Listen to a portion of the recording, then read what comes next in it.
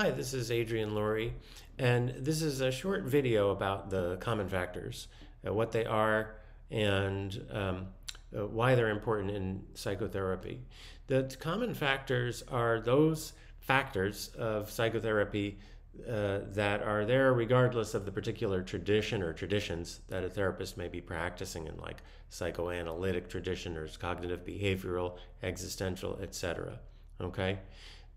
Effective therapists, regardless of the way that they're doing the therapy, do have certain things in common. This has been studied by the researchers and thinkers associated with the common factors tradition.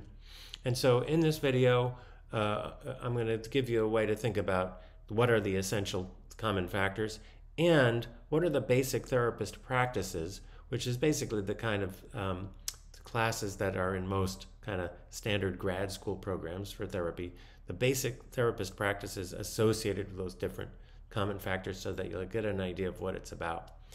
What it ends up being is it's kind of like the basics of being a therapist, the kind of basic skills. And for that reason, they're in some respects not all that exciting. It's the laborious aspect of being a therapist, and maybe also for that reason, maybe a lot of therapists end up not being all that interested in them. But the good thing about the common factors and thinking in terms of like, how can I enhance these common factors? What practices do I need to do? Is that it really does help with effectiveness, and it's an antidote to the problem of therapists ending up being what amounts to kind of ideologues, is that they have this thing that they're doing and they just do that thing whether it's working or not. The client comes to them and they do their thing, and maybe it works for some people some of the time, but it doesn't work for other people, or for the people that it does work for some of the time, it doesn't work at other times. And the therapist isn't paying any attention to that because they're just doing their thing. They're just doing their psychoanalytic thing or their cognitive behavioral thing or whatever. And that actually does happen a lot, unfortunately. So common factors are important. Now, historically, I'll tell you a little bit about who are the innovators in this area. Saul Rosenzweig, a name you may or may not have heard, was the first person to say, hey, maybe these different therapies are all effective, Freudian, Jungian, Adlerian.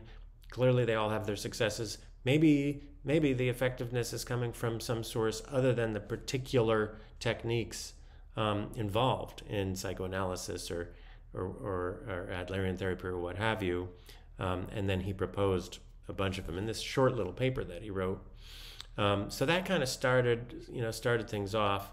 And then there's been a number of people since then who've contributed to thinking about the common factors. Carl Rogers is actually important with respect to two common factors that are looked at: empathy and genuineness, and the significance of those two. There was a pair called Dollard and Miller, and they wrote about basically the issue of learning in psychotherapy, and said a few words about the importance of modeling, which then Judd Marmer picked up on, and he looked at that, modeling. Jerome Frank, very important. He wrote a famous book called Persuasion and Healing that looks at common factors such as the importance of positive expectancy and the setting, the context, the kind of cultural context, the fact that the therapist or the healer is kind of socially sanctioned. And then finally, you have a guy named Borden, I think Edward Borden, who was an analyst, but he wrote a very influential paper about the nature of the therapeutic alliance and the significance of that as a concept that would transcend therapy traditions, in other words, as a common factor. So let me give you a brief summary of what the common factors are. We can think in simple terms of kind of 7 basic common factors: the therapeutic alliance, empathy, learning as a common factor, like insight and what have you, confidence in the therapeutic process, modeling, the framework, that the therapist has some framework around which the client can organize new understandings, and emotion. Okay? If you want to look at the common factors in a slightly more detailed and comprehensive way, we could think in terms of 7 pairs of common factors, the alliance and collaboration. It's obviously related, but they're studied in slightly different ways, somewhat different concepts. The alliance and collaboration, empathy and genuineness, okay? Insight and reconditioning. Sometimes thought of in terms of social reconditioning, although it can be different types of reconditioning. That's the learning common factor, insight and reconditioning. Confidence and expectancy, sort of 2 sides of a coin, but different ways of looking at something. Identification with the therapist and modeling, right? Again, these are 2 sides of the coin. All of these are kind of 2 sides of a coin. Framework, the framework that the therapist has some framework, and sanction. The therapist is socially sanctioned, has a license or is otherwise recognized in the community. And finally, emotion and catharsis. Okay, so you can think in terms of the 7 pairs of common factors, and I'll put these in the description below so you can take a look. That's kind of a summary. That's pretty much the common factors summarized. There's lots of different frameworks for understanding them, but I think that's a nice list. It's fairly comprehensive, but remains simple.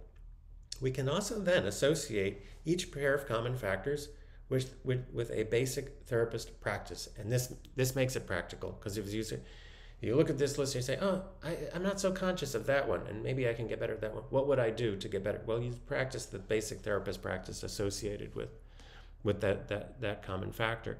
So I like to look at it this way. We'll start with the alliance and collaboration.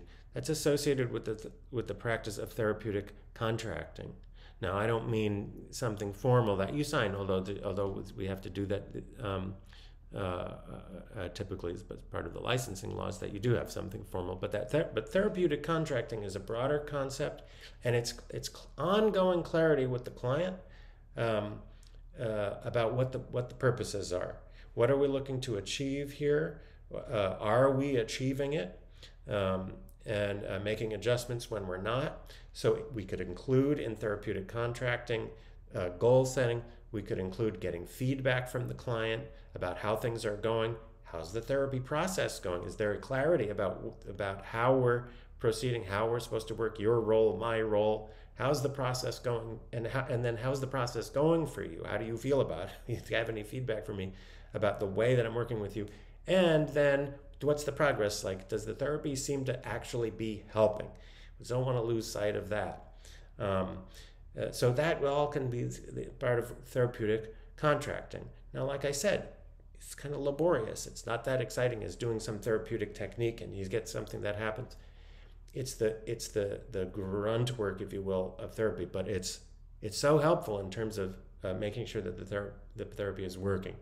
This also doesn't involve some kind of rigidity or overpressure to kind of like,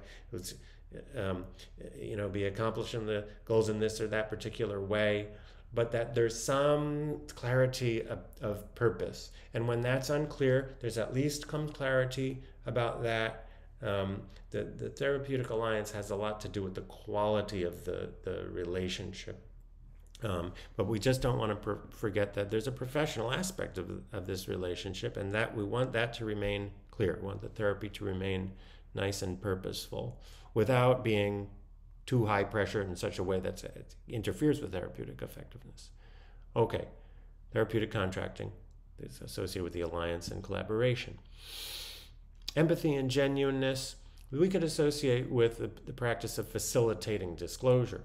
How do you facilitate disclosure? Empathy and genuineness. As a therapist, it's generally considered to be the case these days that it's better to be clearly a human being than to be some kind of therapeutic machine, or I'm just neutral, objective, blah blah blah. As a person is much more likely to open up in almost all cases. If you're personable in a way that works for that person. You want to always be attuned to the client. The purpose of the therapist's work is to help the client. But to be, reasonably open and genuine as a person, people's going to open up better. And I think people generally know what empathy refers to. So facilitating disclosure is associated with empathy and genuineness. Okay. Insight and reconditioning, the learning common factor, we could associate with the therapist's learning, the therapist's research, the therapist's study, the therapist's engagement in activities that are going to allow the therapist to learn about life, about psychology, etc. And as you learn, you're more likely to facilitate helpful insights, and to be able to operate with the client in a way that's going to be helpfully reconditioning. So insight and reconditioning is associated with the therapist learning or the therapist research, not necessarily in the formal sense of research, but just the learning process. Now, confidence and expectancy I would associate with therapist training. Why? Because the more you train, the better you get. And the better you get, the more confidence you're going to have, and that gets projected, or that gets conveyed to the client, and it ends up being a helpful factor. Now, you can convey confidence and expectancy from the beginning. There's a sense in which it's just a way of being. But when you get better, it gets stronger. Okay, now that's not about arrogance or grandiosity. If anything, in order to do really good training, there's got to be a lot of humility, because you're working on the things that you're not so good at. Okay, it's a new idea of a deliberate practice is a really good one with respect to that. Okay, confidence and expectancy associated with therapist training. Identification and modeling, we would associate with therapist personal development. Now, a lot of grad school programs, they require that the therapists have their own personal therapy, which I think makes a lot of sense. But personal therapy is not the only way that we're going to grow as a person and develop as a person. But therapists want to work on self-improvement in large part because, this is not the only reason, but in large part because the better you are, the more the client's going to absorb whatever wisdom you've developed in life. So, you want to always work on your own personal improvement, and because clients will absorb that unconsciously. There's a tendency for, and this is what Judd Marmer really looked closely at, a tendency for clients to start to kind of almost like take after the therapist. It's just this unconscious thing that happens. And so, so personal development is an important practice for any therapist. Okay, the framework, the therapist has some sort of framework, and the therapist is sanctioned in some way socially. Again, it's through a license or some other sort of community recognition. So the therapist practice associated with this would be professional development, clarifying what your framework is, and developing good professional relationships. Okay, professional development.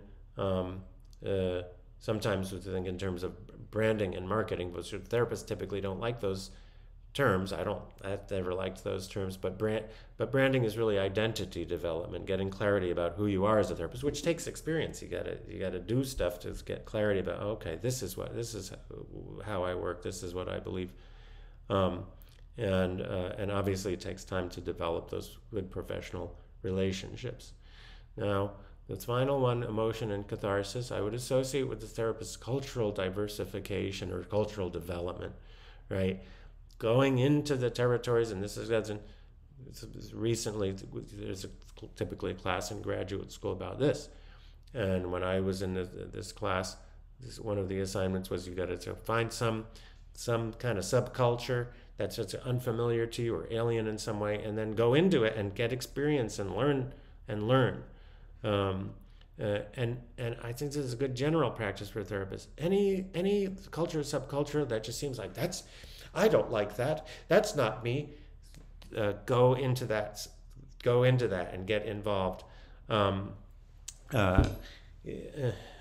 Example, and this is probably common among therapists, I found myself I wasn't really into competition and sports and fighting and blah blah blah blah, so I got interested in that, start taking boxing lessons, start watching some of that and expose myself to the things that I've been judgmental toward and learn the value there.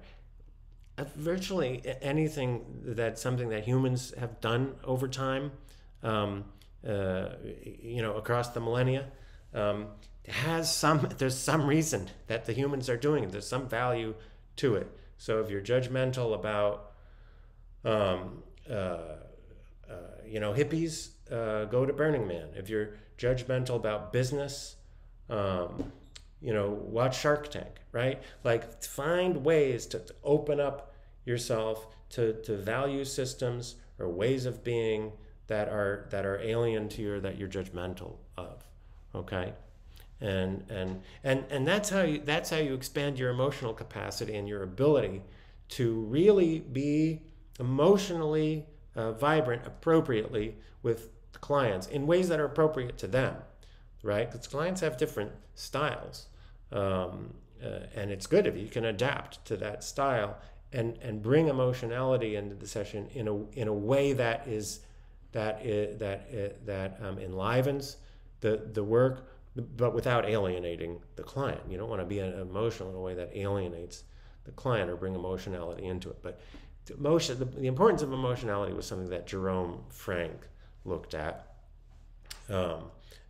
Catharsis was one of Rosenzweig's ideas of a common factor.